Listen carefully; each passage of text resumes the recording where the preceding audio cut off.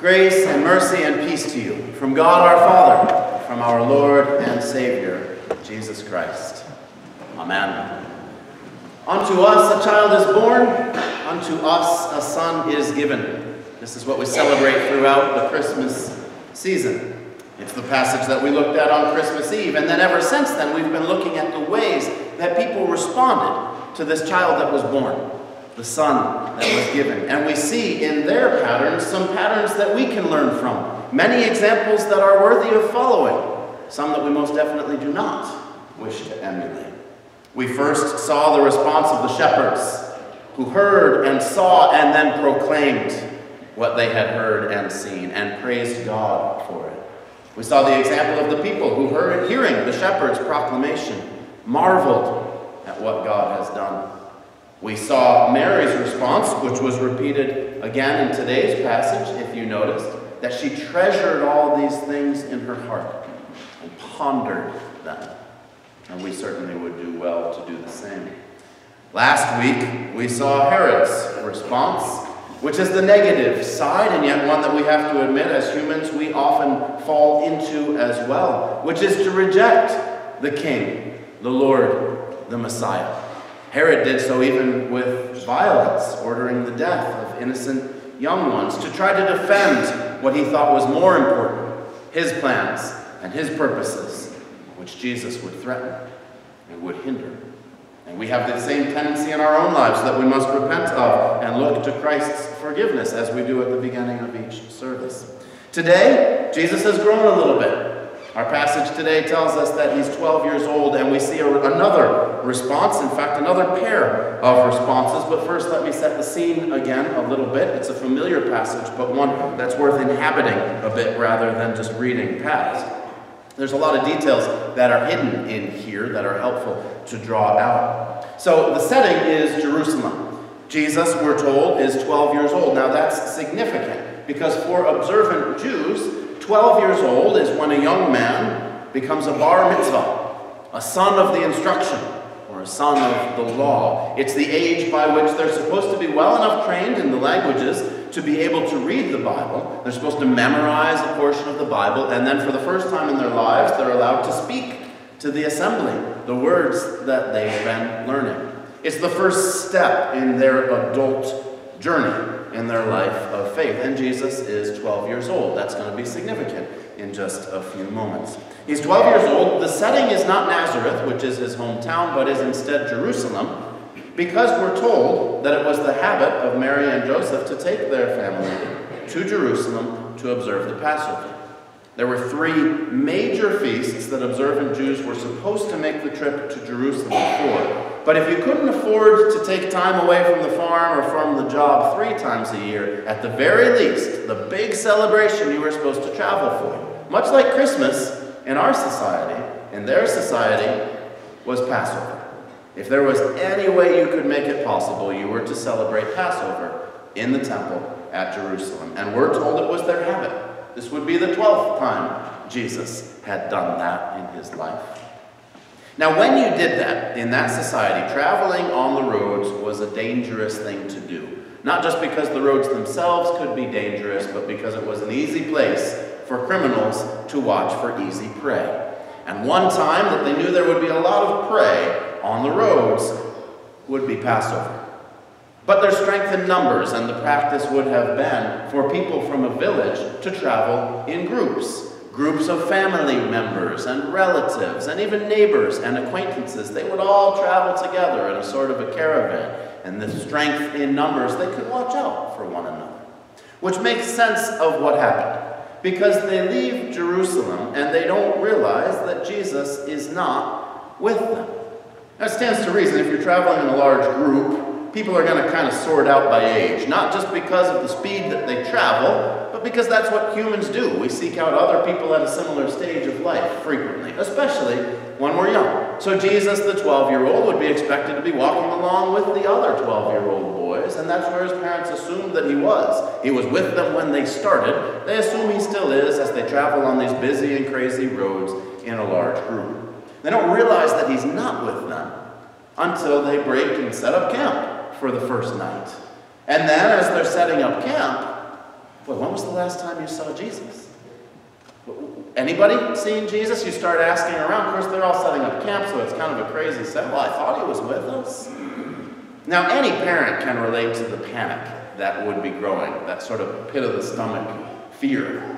I don't know where my child is. And I can't think of the last time that I saw him. And I'm not sure who the last person was that saw him. And the whole reason we're traveling in this big group is because roads are dangerous. And as parents, you would start to run through the possible scenarios of where he might be and what his circumstances might be. But here's the problem. When do you stop walking and set up camp?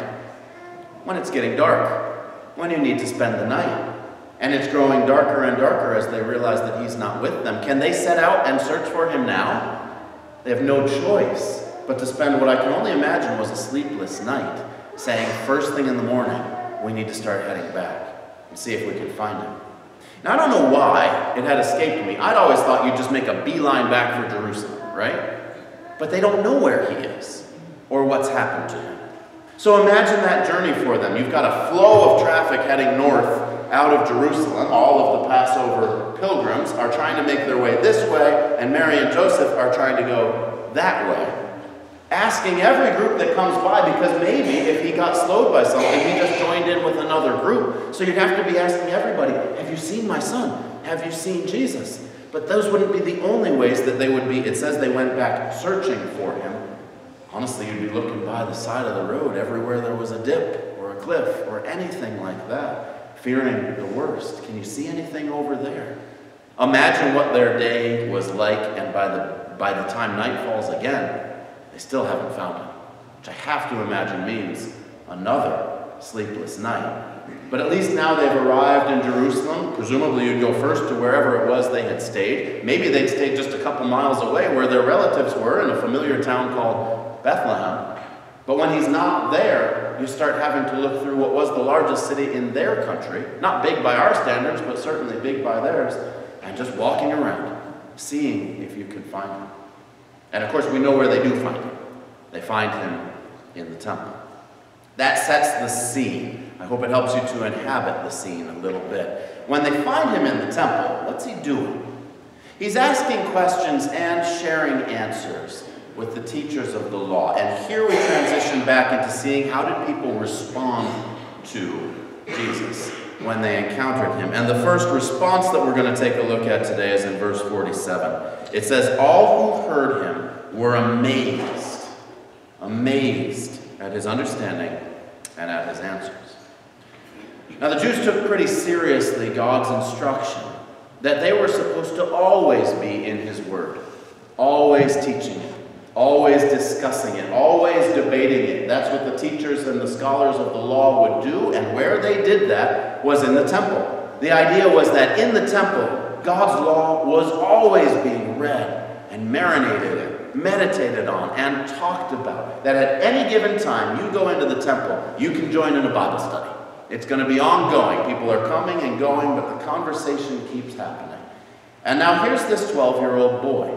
And here's where the fact that he's 12, he's just old enough to just become a bar mitzvah, a son of the law himself. He's asking the questions. Now this is the way Jewish teaching happens, with questions and with answers, with challenges and responses. We see that throughout the Gospels, throughout Jesus' life. He's asking questions, but it also says the people are amazed at his answers. So he's jumping right in the dialogue here about God's word. And what's the response of all those who hear? That would include pilgrims in the temple, but it also would include the professional teachers of the law. What's the response? It says that they're amazed.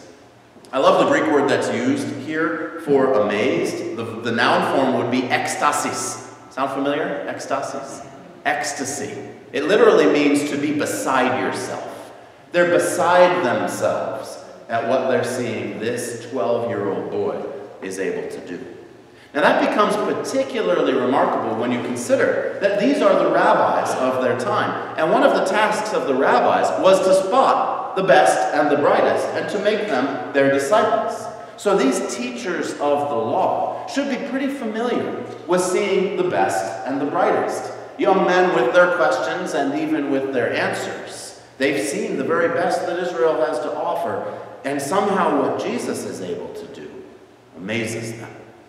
causes them to be beside themselves. One of the things that I take away from this, I think there's a lot we could discuss, but most prominent to me, doesn't matter how much you know, God can still amaze you. These were the best teachers available. They didn't have universities at that time. This was it. These were the doctors of the law, as we referred to them in the hymn that we just sang. They had the best credentials you could possibly have. And still, when they encountered God, they were knocked right out of themselves. They were beside themselves at what this 12-year-old was able to do. It doesn't matter how much learning you've got. God can still amaze you. I think it's interesting to note that it's the same group of people, some of them might be the exact same individuals, who would later become Jesus' most dogged enemies. The scribes and the teachers of the law were those who would later feel most threatened by Jesus. Why is that? Well, we as humans, as we gain knowledge and understanding, we sometimes start to feel more and more threatened by different knowledge and different understanding. We start to think we've got this all figured out. And God, who cannot be fully figured out, becomes more and more of a threat to us in our security. We think we've got it all wired, we've got it all nailed, we understand all of it. And sometimes that makes us less and less able to see who God is and what he's really up to. When we can explain on a biochemical level why the sickness went away, we're less inclined to call it a miracle. And yet, whether God used doctors and medicine or a more direct intervention, every time that death is brought back to life, that sickness is brought to healing, we ought to thank God for it and acknowledge it as a miracle. But the more we gain knowledge, sometimes we lose wisdom. That's why Solomon's request was such a good one. He didn't ask for knowledge, he asked for wisdom. That's why the wisdom that we talked about in the psalm is such a wonderful blessing. Not just knowledge, but wisdom. Because it doesn't matter how much you know, God can still amaze you, cause you to be beside yourself, draw you outside of yourself, your own limited understanding, your own limited viewpoint, your own limited self, to see that he's much bigger. And I hope that this Christmas season, as I hope that at all times, we can be amazed by God and who he is and what he does. But it doesn't end there. We've still got Mary and Joseph to speak about. Now, I want to be totally fair to them. They're on the third day now. By the way, that's somewhat significant biblically. On the third day ought to ring some bells in your mind. On the third day, that which was thought to be dead is now found to be alive. On the third day, that which we thought we understood is now revealed to be something greater than what we thought. God's a really good author, so I don't think it's by chance that in the story, the history that he wrote, this happens on the third day. But in sympathy to Mary and Joseph, it does mean they've probably gone something in the neighborhood of 72 hours with no real sleep at this point. So they're not at their best, let's be fair. But how do they respond? Before you answer, we're going to look at the text so you know how they responded, but before you answer, I want you to consider that of all the people there, seeing what's happened, as far as we're aware, they're the only two people who have had angels tell them who Jesus is. They know that he's the wonderful counselor, the mighty God, the everlasting Father, the Prince of Peace. They know that he's the Son that's been born unto us, which is the Savior, the Messiah, the Lord. This has been told to them. Mary's already been pondering this in her heart for 12 years at this point, to say nothing of the 9 months of the miraculous virgin pregnancy. If anybody ought not to be surprised at what's happening, it's Mary and Joseph. In fact, Jesus responds, didn't you know that I would be in my Father's house and about my Father's business? He's not being callous or mean. He's just kind of surprised. You've had 12 years plus 9 months to kind of come to terms with who I am. And yet, what is their response? We see it in verse 48. When his parents saw him, they were astonished. Now, I told you the word for amazed we can translate literally as being beside yourself. And I love that that's a phrase we still use in English. Astonished is even more powerful. They're mostly synonyms, even like in English. You know, if I say I was amazed by something or I was astonished by something, for the most part, that's going to mean the same thing. But there is a little bit different nuance. If I say I was amazed by how well you did, that means that you did as well as I could have possibly expected, or maybe even better, right? But if I say I was astonished at how well you did, that implies I didn't think you could do it. Amazed is sort of a surprise in amount of degrees. Astonished is something you didn't see coming at all, right? If you're astonished, you're even more surprised than when you were amazed. So why is it that Mary and Joseph, who had 9 months of a miraculous pregnancy, 12 years of fulfilled prophecy about who Jesus is, why is it that not only are they just amazed like everybody else, beside themselves, but they're actually astonished? And the word that's used there can translate literally as being struck.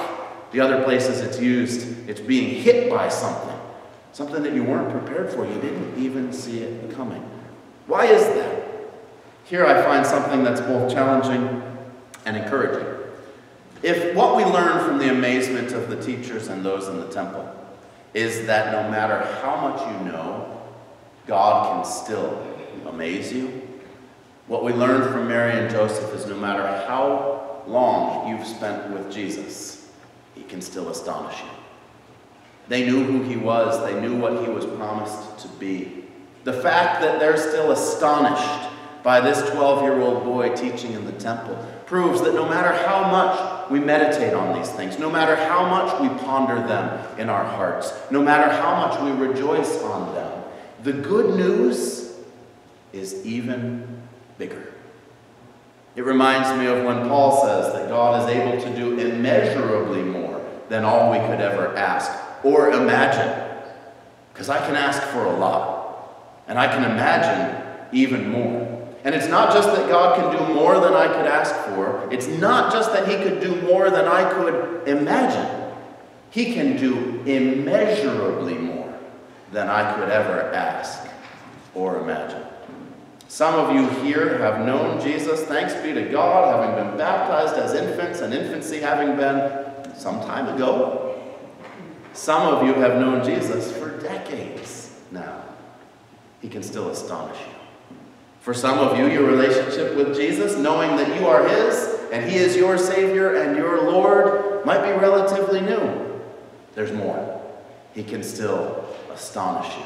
And I find this wonderfully challenging and wonderfully encouraging. Encouraging because no matter what you think you've already known of Jesus, what you think you've already experienced of him, and how well you think you've understood him, he can still astonish you.